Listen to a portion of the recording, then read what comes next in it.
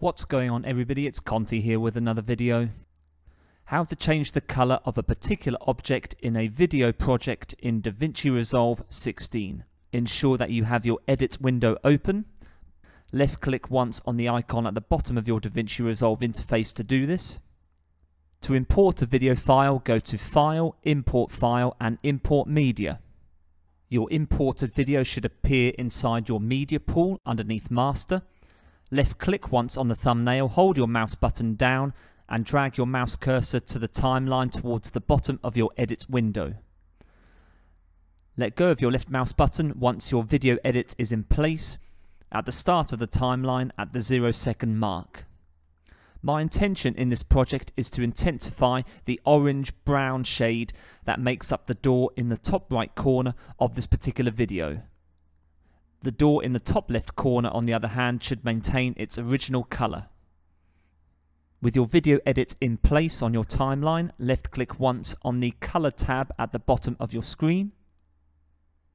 Inside your color window, go to left click once on Qualifier.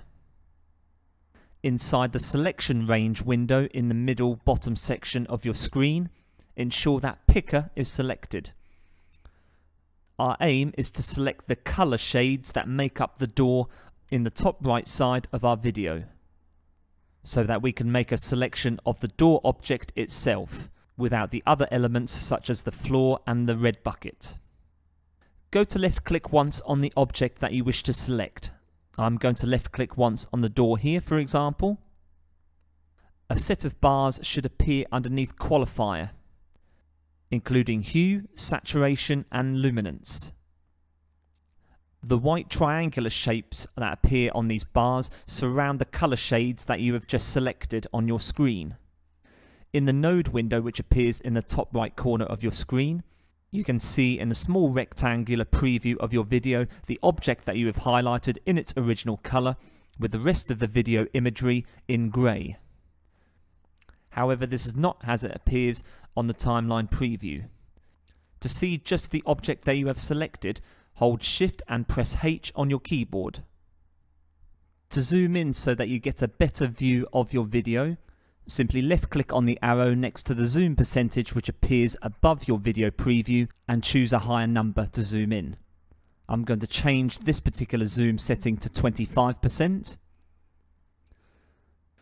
I'm still unable to see the whole door on this video preview, so I shall therefore hold in Control and push the mouse scroller button upwards so that the video preview shows the top part of my file.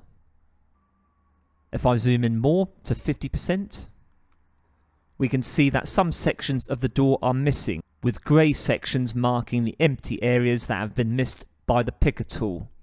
In order to highlight the entire object here, what we can do underneath Selection Range is go to the Color Picker icon with the plus symbol, left click once, and left click on the sections of the door that we wish to select. Left click once, and more of the object is highlighted. Repeat this process until you have the whole object selected. Do not worry if separate objects are also highlighted in your video. You can also increase the amount of similar color shades captured on screen here by increasing the width of these triangular shapes on these three horizontal bars, by left clicking on the triangular shape and dragging your mouse cursor to the side, like so. Now to change the color of the selected door. Go to Color Wheels, and underneath the Primary Wheels option, select Primary Bars.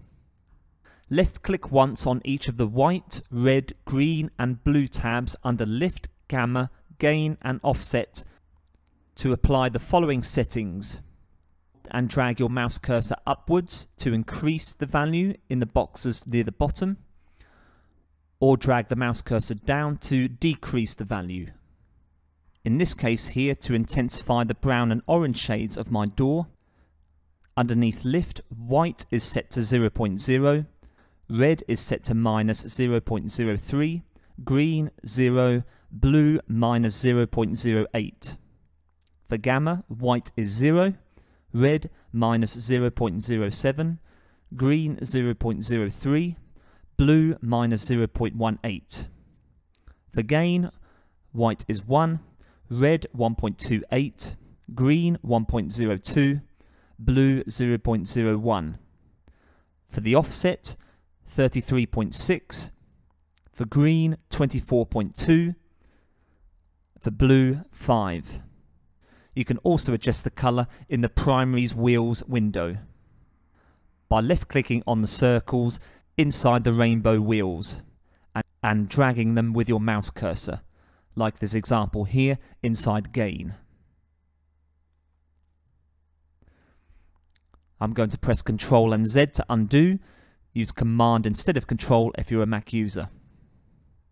If I go to preview my video using the play button inside my colour window, or by selecting the play button back inside my edit screen, we can see that the colour shades for both doors have been altered.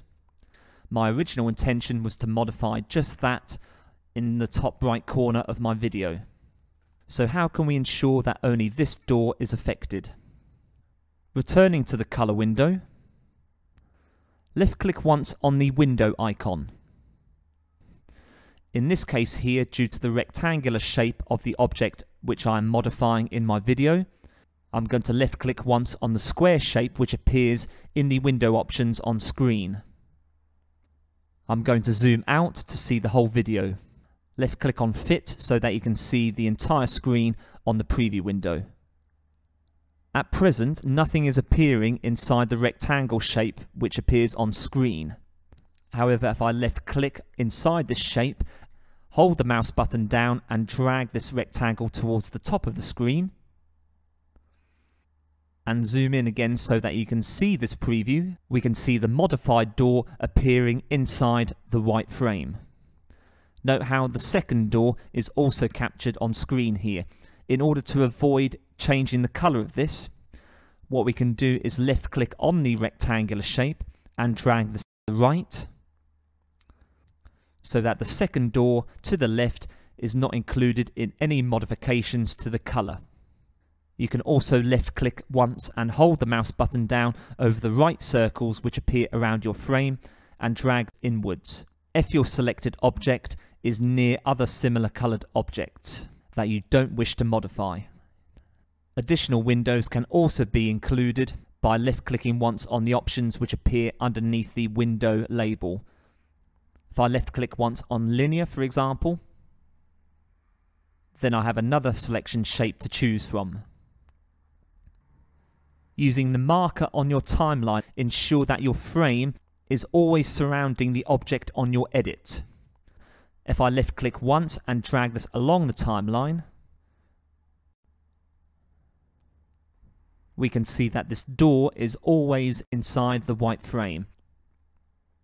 We can see further down the timeline that the second door has come into frame. Therefore, we need to reduce the size of this white rectangle. I will do this by left-clicking on the white circle and dragging this inwards towards the door on the right. And now only the colour of the first door to the top right corner is modified. I'm going to drag the duration point marker on my timeline towards the end to make sure that only this door to the right is affected. I've reached the end of my timeline and I have verified that only the colour of the door in the top right corner is changed. Thank you very much for watching. I hope that video was useful to you. If you enjoyed this video and wish to be notified about future uploads on this channel, please like and subscribe. Join me soon for another video. Take care.